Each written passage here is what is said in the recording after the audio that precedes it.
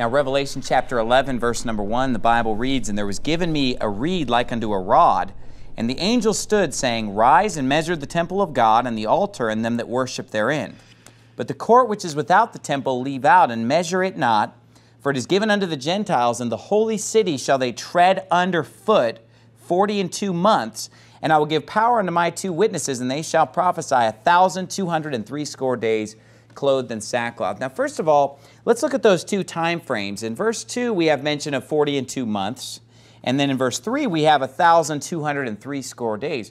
Well, if you do the math on that, 1,260 days is 42 months of 30 days apiece.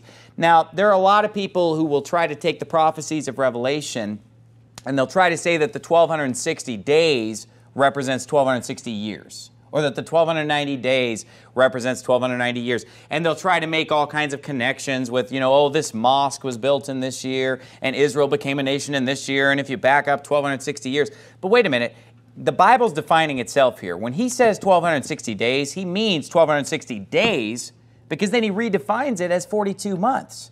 Now, when we study the book of Revelation, it becomes apparent that there's a 7-year period that's dealt with in the book of Revelation. People often refer to this as Daniel's 70th week, because in the book of Daniel it's referred to as a week, or a period of 7 years. Well, that period is divided in half. In the midst of the week, there's a major event called the Abomination of Desolation. That's where the Antichrist enters into the temple and states that he is God. That's where he receives the deadly wound and so forth.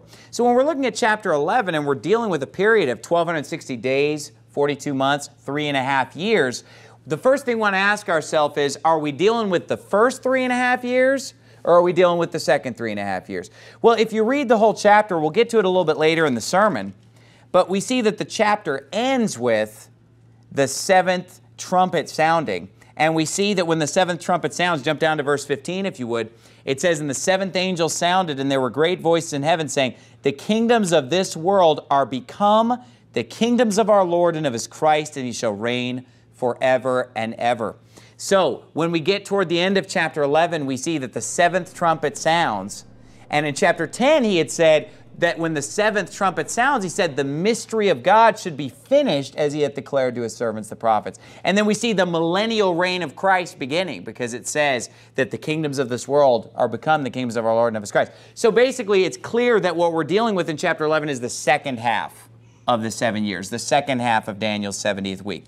Now that becomes even more apparent when we look at the events that begin chapter 11. It says in verse 2, "But the court which is without the temple leave out, and measure it not, for it is given unto the Gentiles, and the holy city shall they tread under foot 42 months."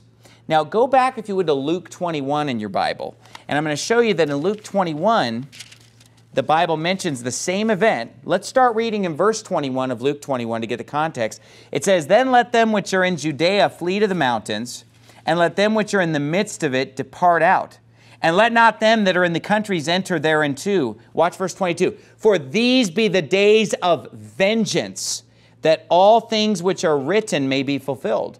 But woe unto them that are with child, and to them that give suck in those days. For there shall be great distress in the land," and watch this, "and wrath upon this people." So the question is, what people is he talking about that are going to experience God's wrath? Well, he's saying it's them which are in Judea that need to flee, because there's going to be great wrath on this people. Then he says this, "And they shall fall," who? The people that he just mentioned, upon whom is great wrath. He said, "They shall fall by the edge of the sword, and shall be led away captive into all nations, and Jerusalem shall be trodden down of the Gentiles until the times of the Gentiles be fulfilled." Now compare that with what we saw in Revelation 11:2. It says, "It's given unto the Gentiles, and the holy city shall they tread under foot 42 months." So it's the exact same wording. Revelation 11:2 says, "The holy city shall they tread under foot 42 months. In Luke 21, it says that Jerusalem shall be trodden down of the Gentiles until the times of the Gentiles be fulfilled. Trodden is the past tense of tread. And so it's the identical wording there. And what it's saying is Jerusalem is going to be trodden underfoot by the Gentiles for 42 months. Look what it says next in Luke 21. It says in verse 25, and there shall be signs in the sun and in the moon and in the stars, and upon the earth distress of nations with perplexity, the sea and the waves roaring, men's hearts failing them for fear and for looking after those things which are coming on the earth. For the powers of heaven shall be shaken, and then shall they see the Son of Man coming in a cloud with power and great glory. And when these things begin to come to pass, then look up and lift up your heads, for your redemption draweth nigh. So what we see here, if we compare Revelation 11 with Luke 21, that at the midpoint, because remember, it's going to be trodden under for 3.5 years. That 3.5 years ends with the millennium starting at the end of chapter 11. So what we see is that at the midpoint, around the time of the abomination of desolation, when the Antichrist enters the temple and declares himself to be God, at that same time, we begin to see Jerusalem trodden underfoot, and we see the Jews being punished by God, God's wrath being upon the Jews. You say, why would God's wrath be upon the Jews? Well, here's the thing. They've rejected the Lord Jesus Christ. And they still, to this day, thousands of years later, continue to reject the Lord Jesus Christ. And because of that, God's wrath is upon them. You see, it says in 1 Thessalonians chapter 2, he says, for you also have suffered like things of your own countrymen, even as they have of the Jews, who both killed the Lord Jesus and their own prophets, and have persecuted us, and they please not God, and are contrary to all men, forbidding us to speak to the Gentiles that they might be saved. He said, to fill up their sins always, for the wrath is come upon them to the uttermost. So in 1 Thessalonians 2, the Bible specifically says that because they crucified Jesus, killed the prophets, persecuted the apostles, God's wrath is on them.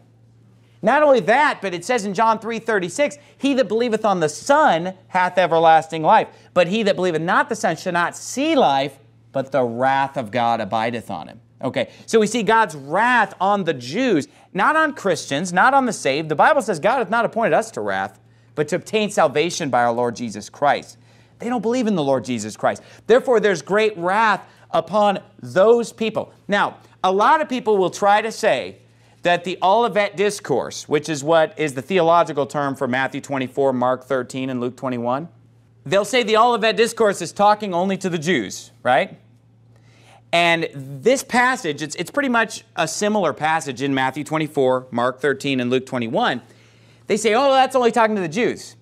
Even though at the end of Mark 13 it says, what I say unto you, I say unto all. Watch. He's obviously talking to believers. But what's interesting is that in Luke 21, he draws a distinction between the Jews and who he's talking to. Because when he talks about the Jews, he talks about them as, oh, these people. Yeah, there's going to be wrath on this people. But then when he uses the second person in verse 28, he says, when these things begin to come to pass, then look up and lift up your heads, for your redemption draweth nigh. That's not talking to the Jews. He just mentioned the Jews. God's wrath is on them. And you know what their fate is? Not to go up in the rapture because they don't believe on Christ. Their fate was, if you look down at your Bible there, in verse number 24, he said, they shall fall by the edge of the sword and shall be led away captive into all nations. That's their fate. That's what's going to happen. They're going to be destroyed as a people. They're going to be killed. They're going to be scattered. God's wrath is on them. And we know that that period of Jerusalem being trodden down is going to last for 3.5 years, according to Revelation 11. And then he says, when these things begin to come to pass, that's when Christ comes in the clouds. That's when we look up and our redemption draweth nigh. Now, what that tells me is that the rapture comes after the midpoint of Daniel's 70th week. Because these things begin to come to pass at the midpoint. Go back, if you would, to Revelation 11. They begin to come to pass at the midpoint. That's where the abomination of desolation takes place. That's where the very heavy persecution of believers begins, at that abomination of desolation at the midpoint. And he says that except those days should be shortened, there should no flesh be saved. But for the elect's sake, those days shall be shortened. Let me ask you this. Is the time that the Jews are being killed and scattered, is that cut short? No, that lasts for 42 months. Lasts for 1,260 days. Nothing short about that. But we as believers will be rescued out shortly after the midpoint, just a few months after the midpoint. You know, a few months of that intense persecution, and then, of course, Christ comes in the clouds. That's when we know that it's near, even at the doors. Go back to Revelation 11 with that in mind. So it says in verse 2, the court which is without the temple leave out and measure it not, for it is given unto the Gentiles, and the holy city shall they tread underfoot 42 months. And I will give power unto my 2 witnesses, and they shall prophesy 1,260 days, clothed in sackcloth. So when are these 2 witnesses going to be preaching and prophesying? In the second half of the week. Now, the second half of the week is mainly characterized by God's wrath. After the rapture takes place, after Christ comes in the clouds, after the trumpet sounds, that's when God begins to pour out His wrath on this earth. The 7 trumpets and the 7 vials. These men, these 2 witnesses, will be prophesying during that time of God's wrath being poured out. Okay?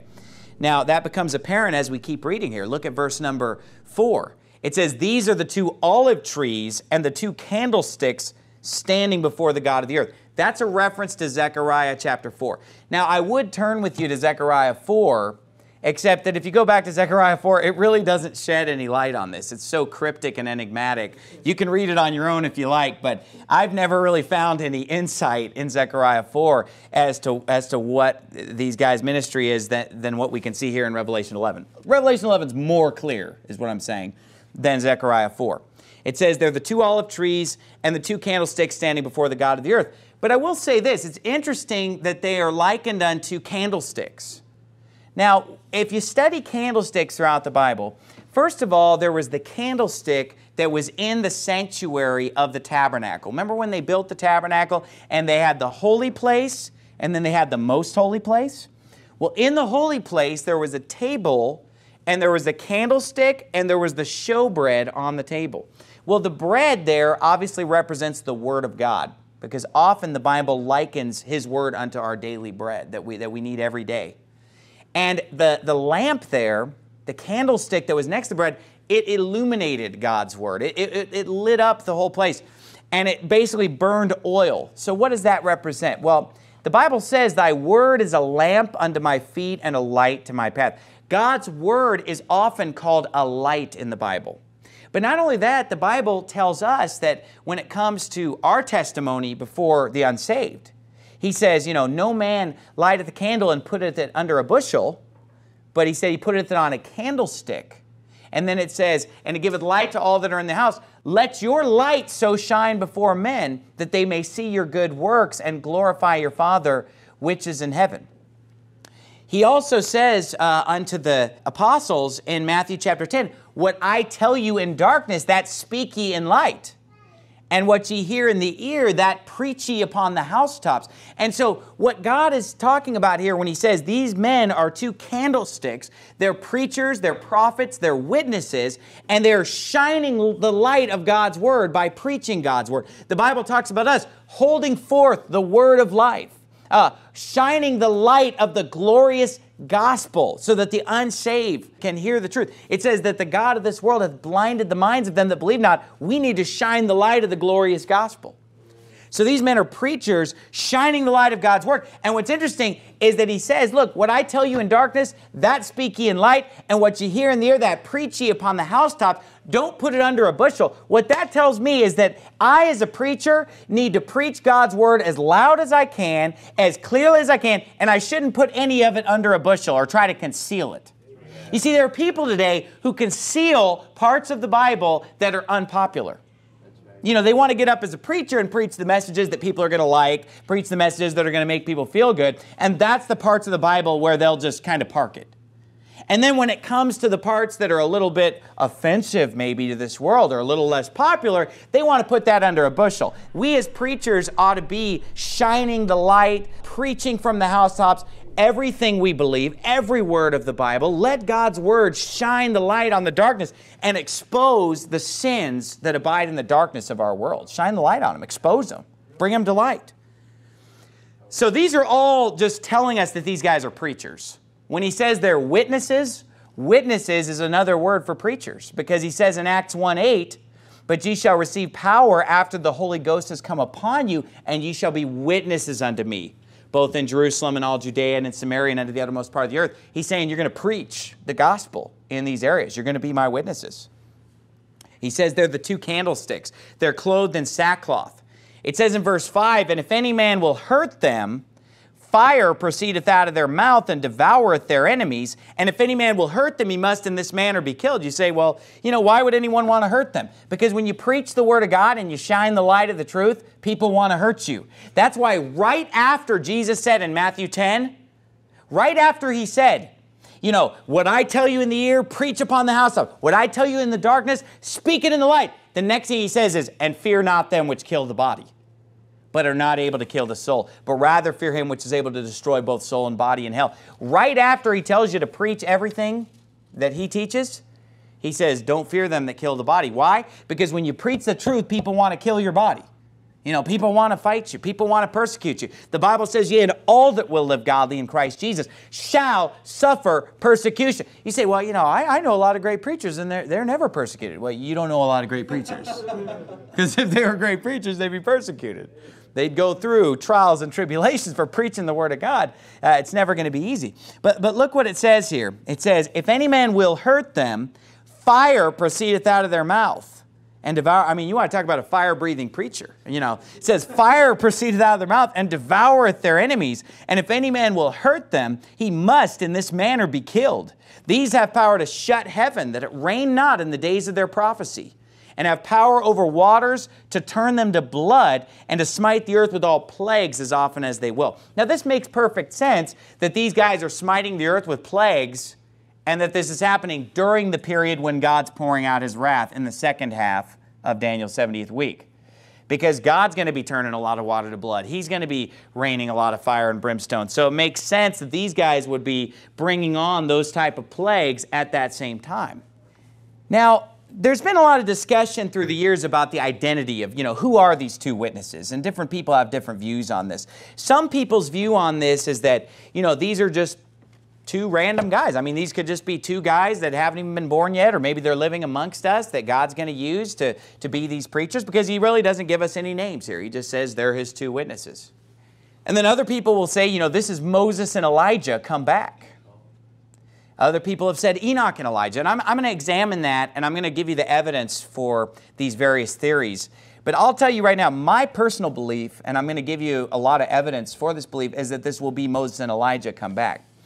Now, the main reason I believe that is found in Matthew 17. Go back to Matthew 16, verse 28, and I'm going to show you the main reason why I believe that this will be Moses and Elijah.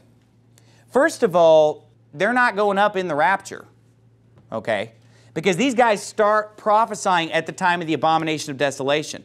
The rapture happens after that. They don't go up in the rapture. So for them to just be random guys that are alive today, that wouldn't really be consistent with what the Bible teaches about the rapture. Because the Bible teaches that the rapture, that those of us that are saved, we which are alive and remain, will be caught up together with them in the clouds. These guys are not caught up. These guys are still there.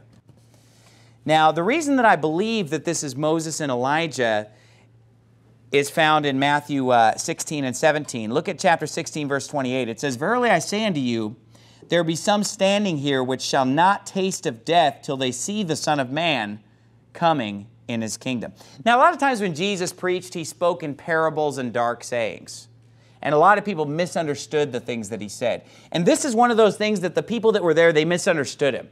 Because when He said, there be some standing here which shall not taste of death till they see the Son of Man coming in His kingdom, a lot of people interpreted that Jesus Christ is going to return in their lifetime. And the reason He said some of them is maybe He's looking at people that are older folks and saying, well, you guys might be gone, but you younger folks, you're still going to be alive. This is going to happen soon. But that's not what Jesus meant at all. Because here we are 2,000 years later almost, He still hasn't returned. That's not what He meant. What He really meant becomes obvious in chapter 17. Look at the first word of chapter 17. What is it? And, right? So this is a conjunction. We're continuing right where we left off with that thought. And after 6 days, Jesus taketh Peter, James, and John his brother, and bringeth them up into a high mountain apart, and was transfigured before them, and His face did shine as the sun, and His raiment was white as the light, and behold, there appeared who? Unto them? Moses and Elijah, talking with them. Then answered Peter and said unto Jesus, Lord, it is good for us to be here. If thou wilt, let us make here 3 tabernacles, one for thee, and one for Moses, and one for Elijah. While he yet spake, behold, a bright cloud overshadowed them. And behold, a voice out of the cloud, which said, This is my beloved Son, in whom I am well pleased. Hear ye him. So he says, look, there are some of you standing here but you're not going to taste of death until you see the Son of Man coming in his kingdom. And then in the next breath, some of them, not all of them, some of them, namely Peter, James, and John, are brought up into a mountain and they are shown a view of Jesus Christ coming in his kingdom. You see, when they normally saw Jesus, he looked like an ordinary man. But when they see Jesus in the mount, they see him coming in his kingdom. Therefore, he is bright as the light and white. Because in Revelation, when he returns, that's how he's pictured. Okay, so that's how they see him. And isn't it interesting that he just happens to have 2 guys with him? When he's coming in his kingdom, he's got Moses and he's got Elijah. Further evidence is that the way that Moses and Elijah died, okay? First of all, when Moses died, the Bible says that he went up into the mount and he got to look and see the promised land. Then he died, and the Bible says that the Lord buried him, and that no man knoweth of his sepulchre unto this day. So God actually specifically buried Moses. Why did he do that? Not only that, but in the book of Jude, verse 9, it says, Yet Michael the archangel, when contending with the devil, he disputed about the body of Moses. Durst not bring against him a railing accusation, but said, The Lord rebuke thee. So there's something significant about that body of Moses, isn't there? If God specifically buried it in a hidden location, and if Michael the archangel disputed with the devil about the body of Moses. Okay, so that could indicate that this is part of the plan of the second coming of Christ, is that, Moses is going to be brought back. Then if we look at Elijah, the Bible never even specifically says that he died, but rather he was taken up in a chariot of fire in a whirlwind. Do you remember that? And the chariot came down and scooped him up in the presence of Elisha. So these men both had something interesting about their departure from this world that can indicate that, they're going to be coming back, that they're not quite finished on this earth. So that's some pretty strong evidence that it's Moses and Elijah. Jesus brings them with him in the sneak preview of the second coming in Matthew 17. They both have something interesting about the way that they left this world. They did not leave this world in an ordinary way. And thirdly, this, if you look at the miracles that the 2 witnesses did, it's the same types of miracles that Moses and Elijah did. The Bible specifically mentions these 2 witnesses turning water into blood. Isn't that the miracle that Moses was used to perform in the book of Exodus? The first thing he did, right? He turned the water into blood, turned the Nile River into blood. Not only that, but the Bible tells us of Elijah. In James 5, it says that he prayed earnestly that it might not rain, and it rained not on the earth by the space of 3 years and 6 months. So how long did Elijah pray for it not to rain back in the book of 1 Kings? 3.5 years exactly. How long are these 2 witnesses prophesying? 3.5 years exactly. And it says they have power to shut heaven, that it rain not on the earth in the days of their prophecy. So all of this evidence compounded makes it pretty clear. This is probably Moses and Elijah, doing the exact miracles. They're coming with Jesus in Matthew 17. One of them, it doesn't even say he died. The other one's body was hidden away and the devil's trying to get a hold of it or whatever. So there's a lot of really strong evidence for this being Moses and Elijah. And so that's what I believe. But, I can't really tell you for sure because the Bible doesn't really spell it out. But, I think it's pretty clear. Now, a lot of people will say this. They'll say, well, no, it's Elijah and Enoch. And go, if you would, to Hebrews chapter 9. Here's the verse that they'll point to prove that it's Elijah and Enoch. And you say, well, why Enoch? Well, because if you remember, Enoch did not die. The Bible says in Hebrews 11:5, by faith Enoch was translated that he should not see death, and was not found because God had translated him. For before his translation, he had this testimony that he pleased God. So the Bible teaches that Enoch did not see death, but that rather he was just translated. And I've heard people say this, well, everybody has to die at least once. And they'll quote this verse, Hebrews 9:27, and as it is appointed unto men once to die, but after this the judgment. And they say, see right there, the Bible tells us that, you've got to die once. And so because Elijah and Enoch didn't die, they have to come back just so that they can die. Okay, now here's why that theory makes absolutely no sense. Because first of all, if we read what the passage is actually saying, it's actually teaching the exact opposite of what they're saying that it's teaching, you know. And here's why. Because first of all, we can prove that no, not everyone has to die. Because what about at the rapture? What does the Bible say? We shall not all sleep, but we shall all be changed in a moment, in the twinkling of an eye. So that says, no, we're not all going to sleep. So everybody who survives and lives to the time of the rapture is not going to die. And the Bible tells us that at the rapture, in 1 Thessalonians 4, it says that them also which are asleep in Jesus will God bring with them. In the next verse, he calls the asleep in Jesus the dead in Christ. And in 1 Corinthians 15, he says, we shall not all sleep, but we shall all be changed in a moment, in the twinkling of an eye. So does everybody just have to die once? No, that doesn't hold up. Not only that, but there were people in the Bible who died twice. Think about Lazarus. Lazarus died and was dead for 4 days. Jesus Christ raised him from the dead. But is he still alive today? He died a second time, didn't he? And then also, remember when Jesus went into the city of Nain and there was a funeral going on. He walked up and put his hand on the coffin. The child came back to life. Elisha raised a dead body in the Old Testament. So all throughout the Bible, we have people who died twice. We have people dying 0 times at the rapture. So taking this verse and saying, well, everybody has to die once, so Enoch and Elijah have to come back so that they can, die. Look what the Bible actually says. Look at verse 25. It says, nor yet that he should offer himself often, as the high priest entereth into the holy place every year with blood of others, for then must he often have suffered since the foundation of the world. But now once in the end of the world hath he appeared, to put away sin by the sacrifice of himself. And as it is appointed unto men once to die, but after this the judgment, so Christ was once offered to bear the sins of many, and unto them that look for him shall he appear the second time without sin unto salvation. So here what the Bible is saying is that Jesus Christ died for us once. He was offered once to pay the price for our sins, because it's appointed unto men once to die for their sins. He came and did that for us. He came and died for us. So what this is saying is that he died so that we don't have to. Now, yes, we will die physically, but, this is just the body. And to be absent from the body is to be present with the Lord. For the Christian, death has no sting. Death is just a departure. Paul said, for me to live is Christ and to die is gain. He said, I have a desire to depart and to be with Christ, which is far better. Nevertheless, to abide in the flesh is more needful for you. So death for the believer is only just a physical death. It's not really death at all. There's no sting. There's no victory. It's just a departure to be with Christ.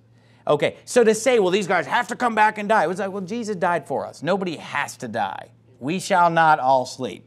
Therefore, if we take away Hebrews 9:27, since we've now properly interpreted it, there's really no evidence left for this being Enoch. I mean, you really walk away and you don't have any evidence that Enoch is one of the witnesses.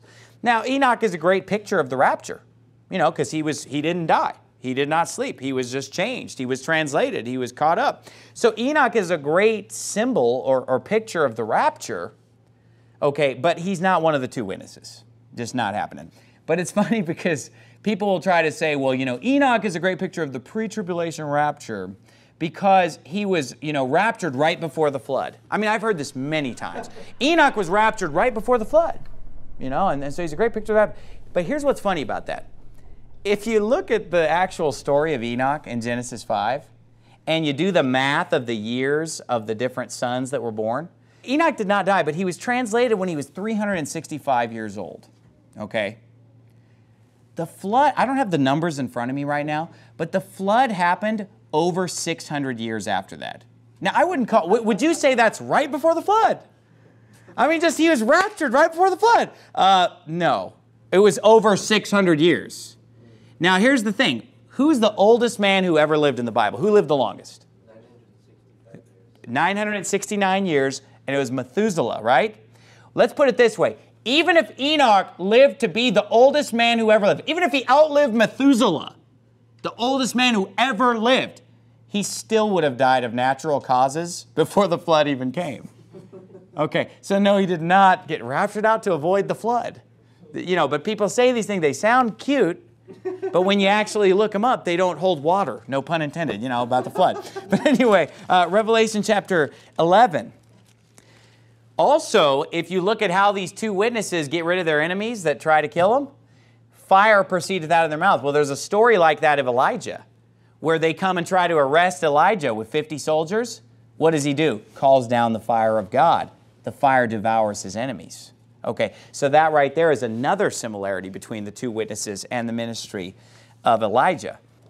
It says in verse 7, when they shall have finished their testimony, the beast that ascendeth out of the bottomless pit shall make war against them and shall overcome them and kill them. It's interesting that God brings up the beast at this point. He hadn't even been introduced yet. The beast is going to be covered in chapter 13. And so we'll learn more about that. That's referring to the Antichrist. We'll see that when we get to chapter 13. So it says that they're going to be killed after the 3.5 years, after the 1260 days. And it says, and their dead bodies shall lie in the street of the great city, which spiritually is called Sodom and Egypt, where also our Lord was crucified. So what city are we referring to here when it says it's the city where our Lord was crucified? Jerusalem. Jesus was crucified outside of Jerusalem. And even Jesus said that it's not possible, for a prophet to perish outside of Jerusalem. He said, I've got to go to Jerusalem to perish there. I'm paraphrasing. But he died in Jerusalem. And the Bible tells us that the great city where our Lord was crucified is spiritually called Sodom and Egypt. Go to Galatians 4. Galatians chapter, you say, wait a minute, Pastor, I thought that was the Holy Land. What do you mean Sodom and Egypt? I thought Jerusalem is a wonderful, spiritual, holy place. Well, he calls it the great city. He calls it the holy city in verse number 2 because it is a city that is set apart. It is a chosen city. It is a city that is significant to God's plan. But unfortunately today, the city of Jerusalem is in spiritual darkness.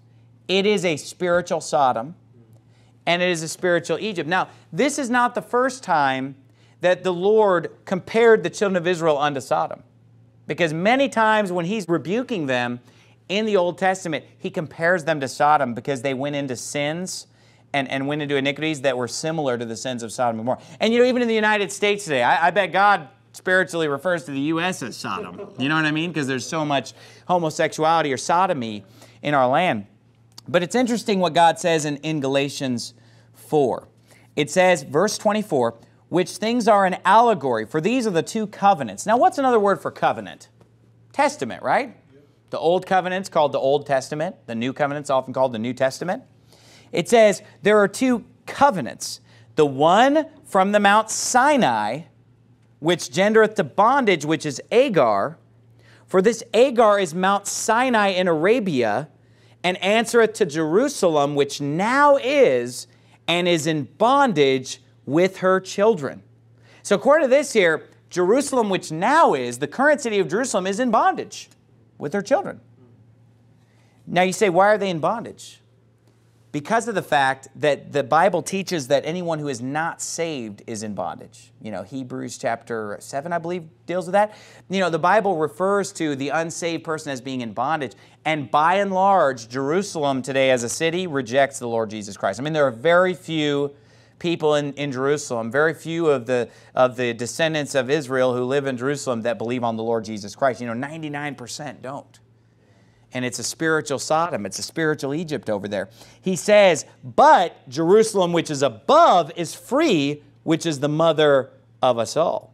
So what we see, and it's a great chapter, I would highly recommend reading Galatians 3 and 4. If you want to know God's view on Israel, if you want to get good doctrine in the New Testament on Israel, Galatians 3 and 4. Back to Revelation 11, if you would.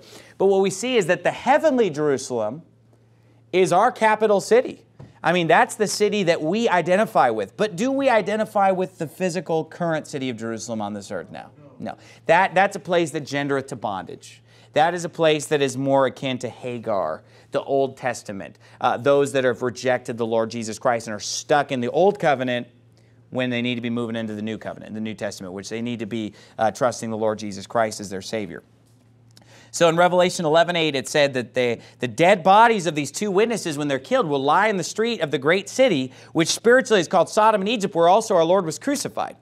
And they of the people and kindreds and tongues and nations shall see their dead bodies 3 days and a half, and shall not suffer their dead bodies to be put in graves. And they that dwell upon the earth shall rejoice over them and make merry, and shall send gifts one to another, because these two prophets tormented them that dwelt on the earth. Now, what's interesting about this is that it says that their bodies will be seen for 3.5 days by all these nations and tongues and kindreds and people.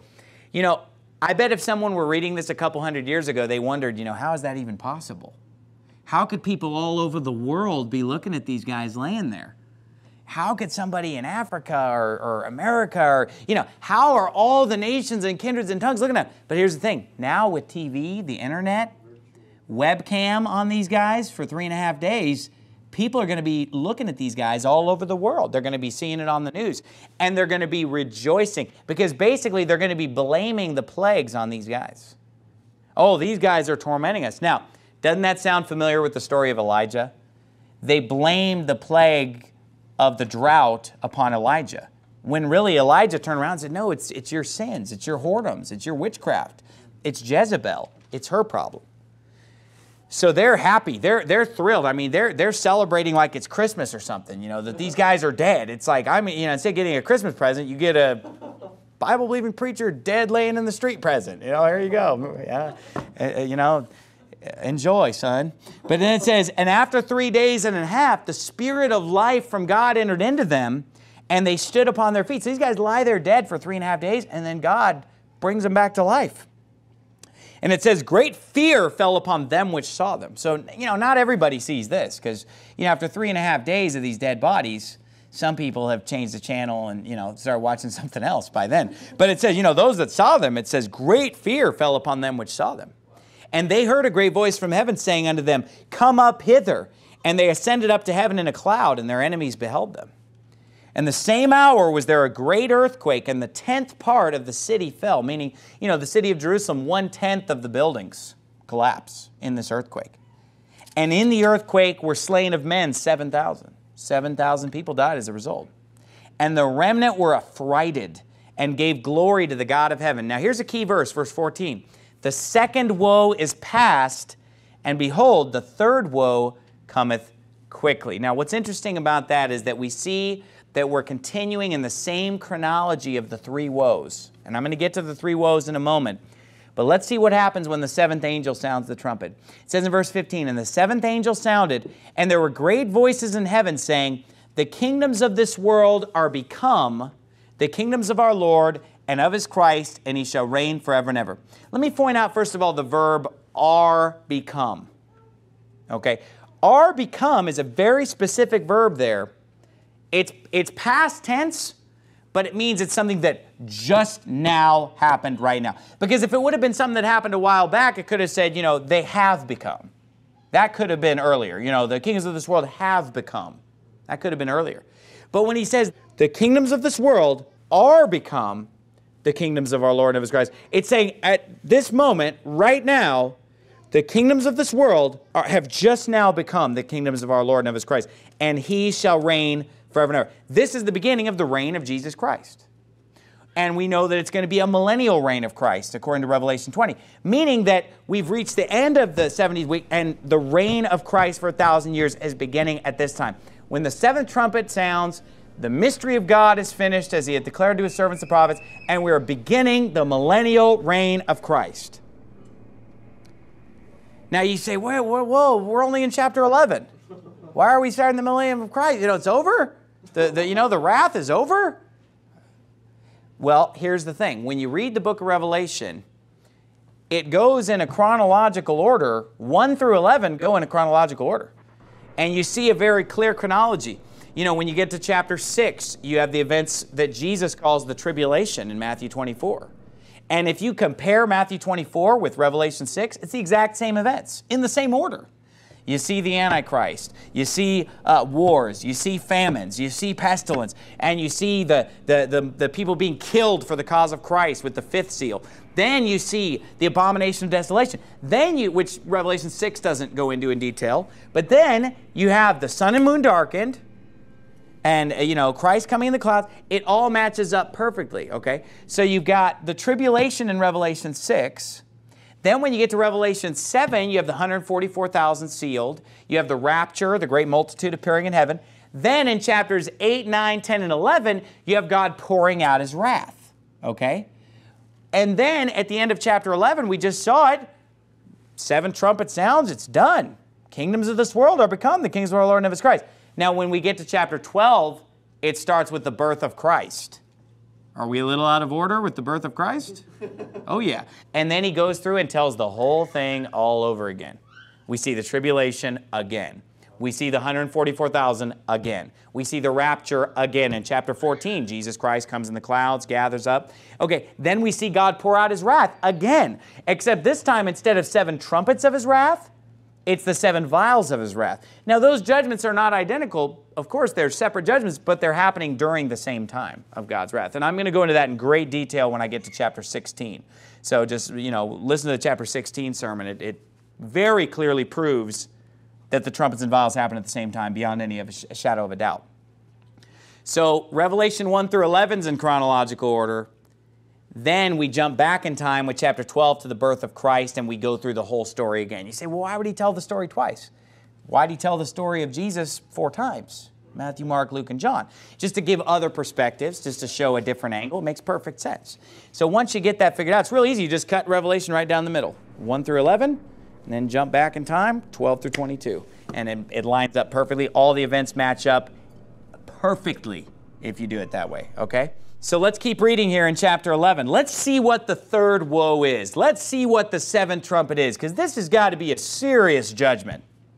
And the reason I say it's got to be a serious judgment, back up, if you would, to chapter 8, verse 13.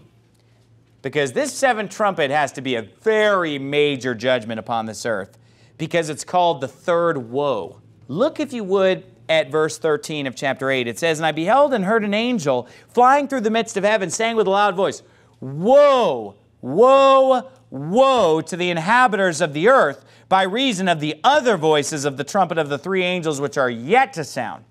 Now, the reason that's so significant is because if we look at the events of the first trumpet entailed fire and brimstone raining from heaven on the entire earth, burning up all the green grass, demolishing 1/3 of the trees, okay, and people being, hit with this fire and brimstone and hail from heaven. Wouldn't you say that's a pretty major judgment upon the earth? I mean, don't you think a lot of buildings are going to go up in flames if all the grass is burned? I mean, think about you drive through California and it's dry and there's all that grass. And keep in mind, it hasn't rained for a few months when the first trumpet sounds, okay? That grass is dry. And then fire and brimstone, all the grass is going to be burned up. All the green grass is going to be burned up because the dry stuff is going to get so hot and everything else is going to get, it's all going to burn up. The trees are going to be burned, 1/3 of them. That's a major judgment. That's going to destroy crops. That's going to destroy food supply. Okay, the second judgment is where the third part of the seas or the salt water or the ocean is going to be turned to blood. A third part of the creatures in the sea and have life, they're going to die. Then the third trumpet is when God poisons 1/3 of the water supply with wormwood. 1/3 of the water that's fresh in this world destroyed. 1/3 of the salt water destroyed. Green grass burned up. 4th part of the trees burned up. Then the sun and moon and stars being darkened for various periods of each day, where it's just talking about how it's only going to shine for the third part of it. It's not going to shine. It's going to be total darkness. So these are some bad judgments. These are some serious things. But what God is saying in Revelation 8:13 is that the remaining 3 trumpets are going to be far worse. He says, "The woe unto you is not for the 4 trumpets that have already happened." Oh, no. Woe unto you because of the 3 that are still coming. Trumpets 5, 6, and 7 are known as the 3 woes because they are very extreme judgments. Now, if we look at the 5th trumpet, it's a pretty extreme judgment. That's where he opens up the bottomless pit and sends these locusts from hell. These locusts come up out of hell. And these locusts, they're not interested in eating any grass or trees or leaves or anything like that. No. They are there just to torment man. And they will torment man for 5 months. And the Bible says that their sting is as the sting of a scorpion when he striketh a man. Now, who's ever been stung by a scorpion here? Anybody? My son was stung by a scorpion, and it was bad. And, you know, it's a very serious, you know, it can actually cause people to be hospitalized. We've probably spotted, you know, for years we lived in Arizona and didn't see any scorpions. But then once you see one in your house, then there's another one. And I mean, we saw like 20 of them, you know, not at once, obviously, that'd be weird. But, you know, I'm just saying over the course of the years, we've probably seen 20 of them. And you know, we pay our children, it's like a bounty hunter. We pay our, if they kill a scorpion, they get a reward, okay, for killing scorpions. I think, John, did you get the reward? Did you get the $5 for killing one? Or who was it? Was that you or Isaac?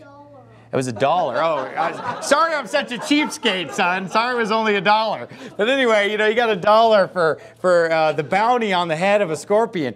But anyway, you know, a scorpion, and the Bible says it's going to be so bad for 5 months of just being tormented by these locusts that sting like a scorpion. He said that in those days shall men seek death and shall not find it, and shall desire to die, and death shall flee from them. I mean, people will wish that they were dead. It's so bad. So you can see why that's the first woe.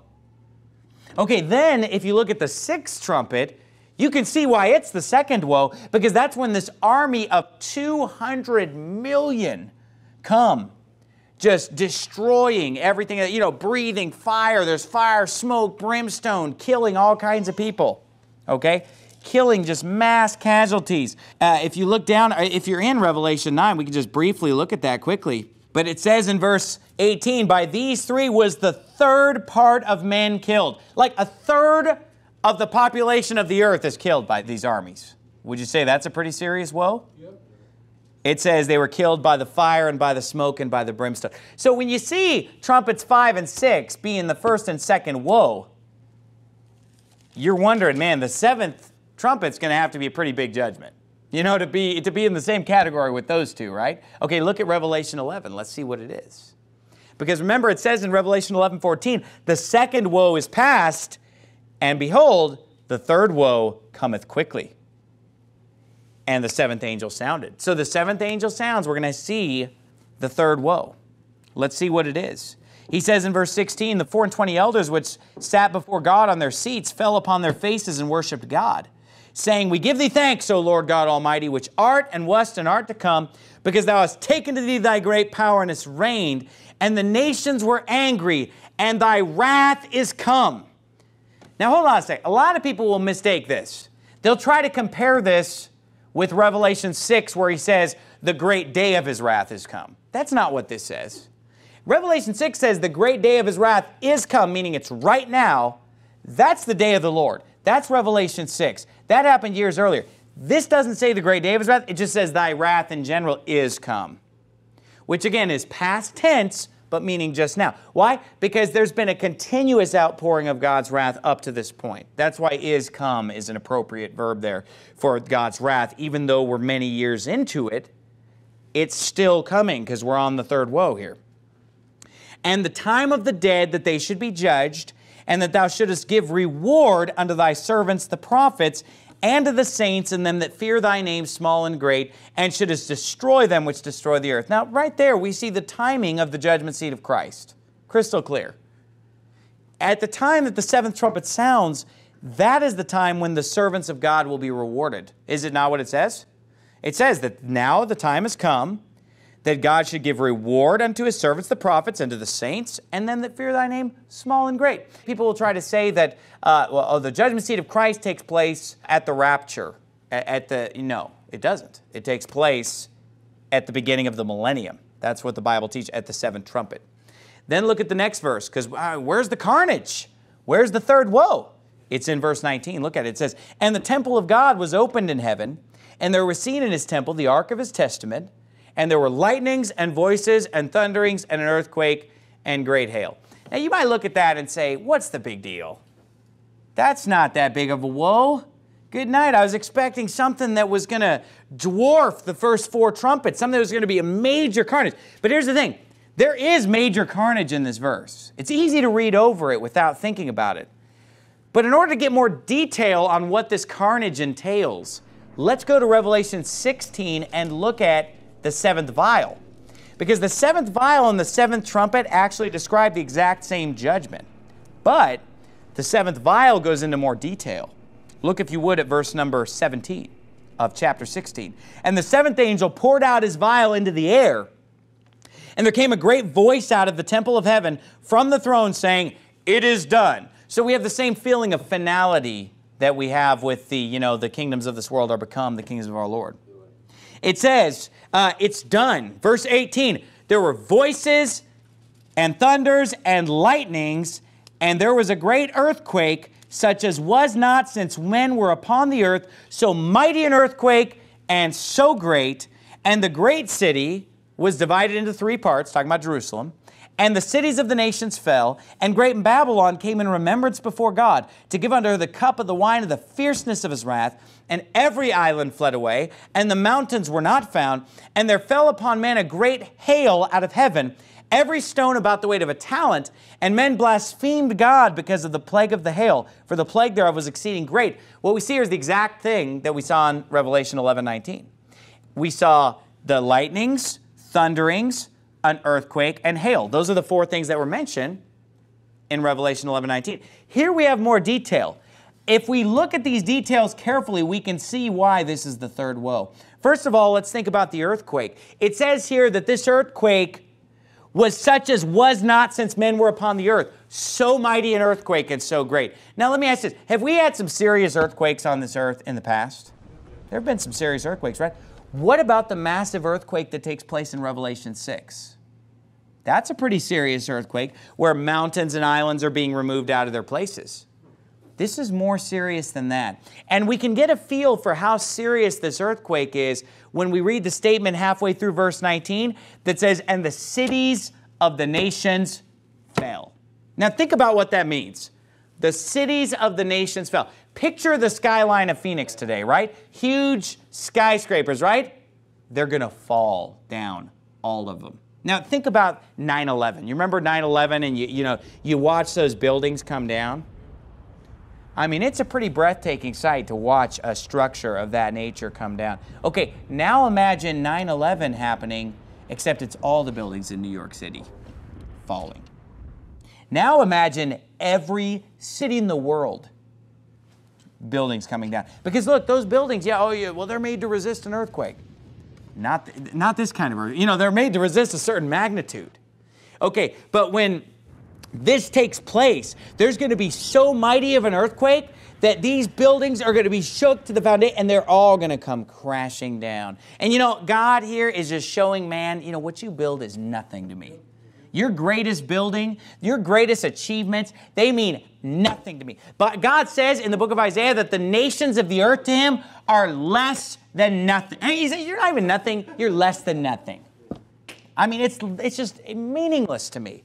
And God here is so angry. This is the outpouring of God's wrath. Keep that in mind. This is the seventh vial of God's wrath. And God is going to shake this earth to the foundations to where the cities of the nation are going to fall. Buildings are going to be collapsing everywhere. It's going to be shook to the foundation. Not only that, but the Bible says in verse 20, every island fled away, and the mountains were not found.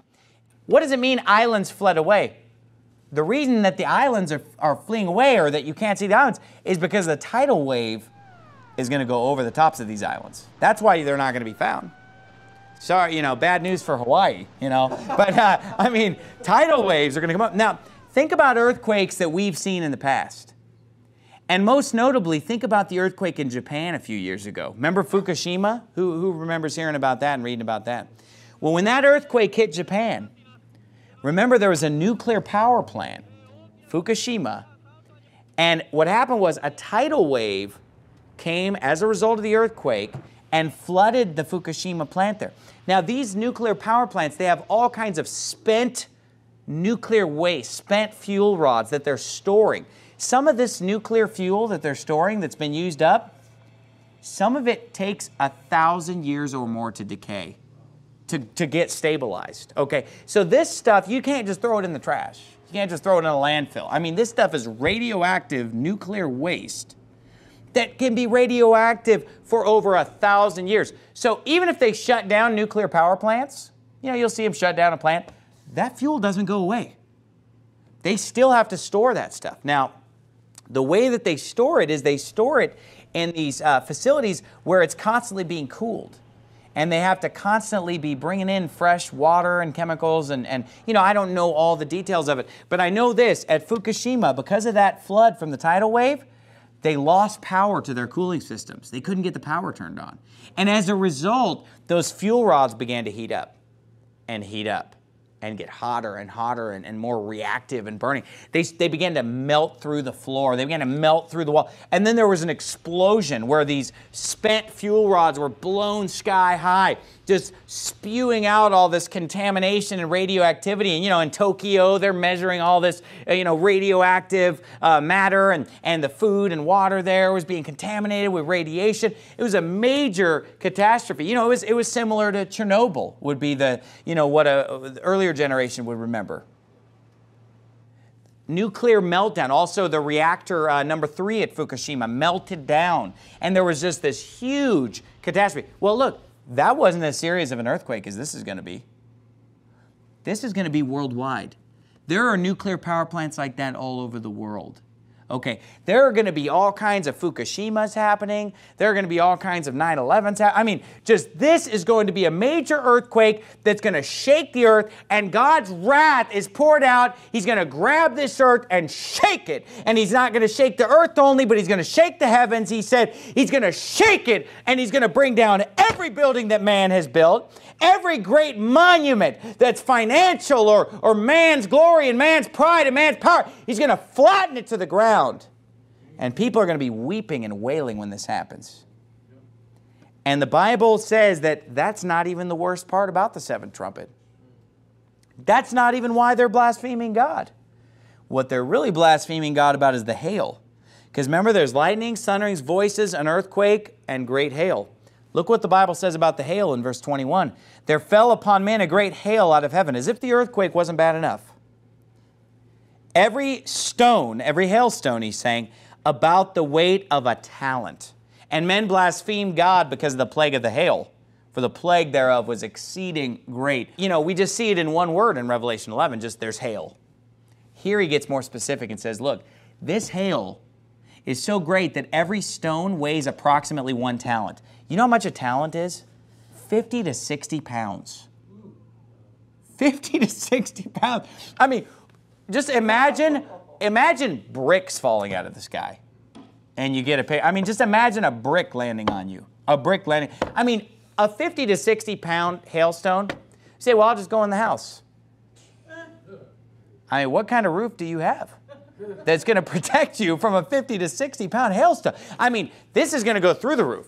This is going to come through your car. This is going to come through any windshield. This is going to land on your head and kill you on the spot.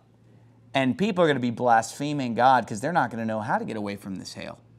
I mean, this is horrific. This is bad. And you know what I think is funny? A lot of times people will say, you know, well, you know, the God of the Old Testament's a really wrathful God. You know, then God kind of lightened up in the New Testament. Really? When's He going to lighten up? Because we're only like 5 chapters. We're 6 chapters from the end of the book, and He's not lightening up. He's dropping hailstones that are 50 to 60 pounds each. He's flattening every city in the world. When's He lighten up again? You know what? God did not lighten up. He will not lighten up. God hates sin. And today, we live in a nation where sin abounds. And the pulpits of America need to be preaching God's wrath against sin. But instead, all we get is a feel-good message. And we need a feel-good message, but we also need a message of God's wrath telling us, look, God is angry with the wicked every day, and one day God's going to pour out His wrath in such a dramatic way that the cities of the nations will be collapsing, earthquakes, hail, people will be blaspheming God, and He'll say, this is what you get for being wicked and evil and defiant of my laws. And let me tell you something. Today, the atheists laugh, they mock. The Bible said in the last days there will be scorners, people who make fun of the things of God. That's the day we're living in. The sodomites, the queers, parade down the street, and all the other sins, the adultery, the drunkenness, the fornication. Look, God hates sin. And if this story doesn't show you that God hates sin, I don't know what to show you. I mean, if He's going to do this kind of damage and this kind of destruction, you know, we need to take it seriously when God says, I'm going to pour out my wrath. When God's mad, He's mad. And you know what? He's able to do some serious damage, as we see in this passage. It's very serious. How do we apply this as believers? You say, well, we're not going to be there for this. Well, yeah, we're not going to be there for this. You say, well, how does this apply? We ought to look at this and walk away saying, wow, God gets mad about sin. I better be careful. I better clean up my own life. Now, God's not going to pour out His wrath upon His people. He's not going to pour out His wrath upon His children. But He will chasten and chastise us. And let me tell you something. The Bible does teach that God does become angry even with His own children. Have you ever been angry with your children? God got angry with Moses. God gets angry. You don't want to be on God's bad side. Thankfully, He's never going to do anything like this to us.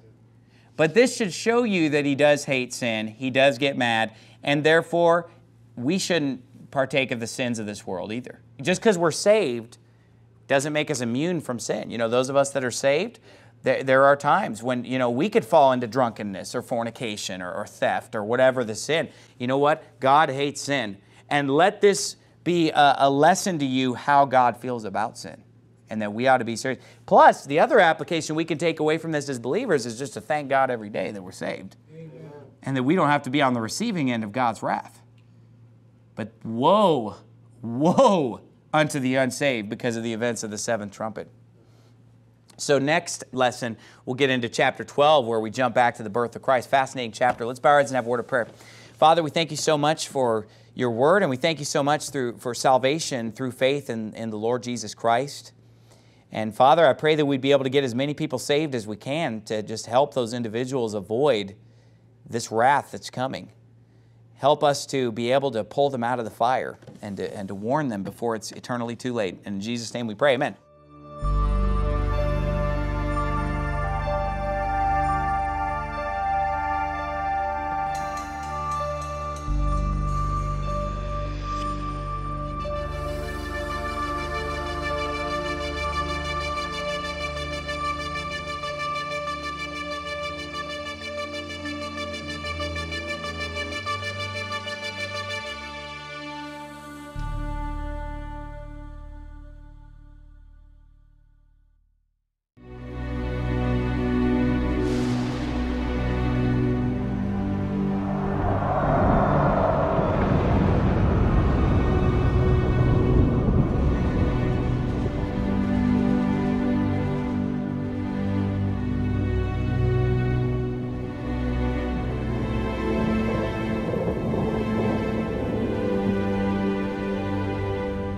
It's early this Tuesday morning, the 11th of September, 2001.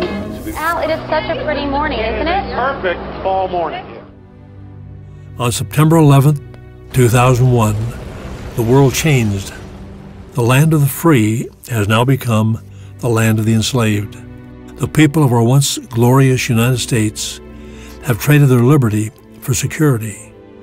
But has it all happened by design? December 7th, 1941, a date which will live in infamy. The United States of America was suddenly and deliberately attacked.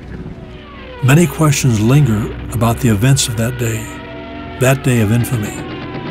But one thing we know for certain, the surprise attack on Pearl Harbor set in motion a course of events that would eventually lead us to a one-world government. Japan began this war in treachery.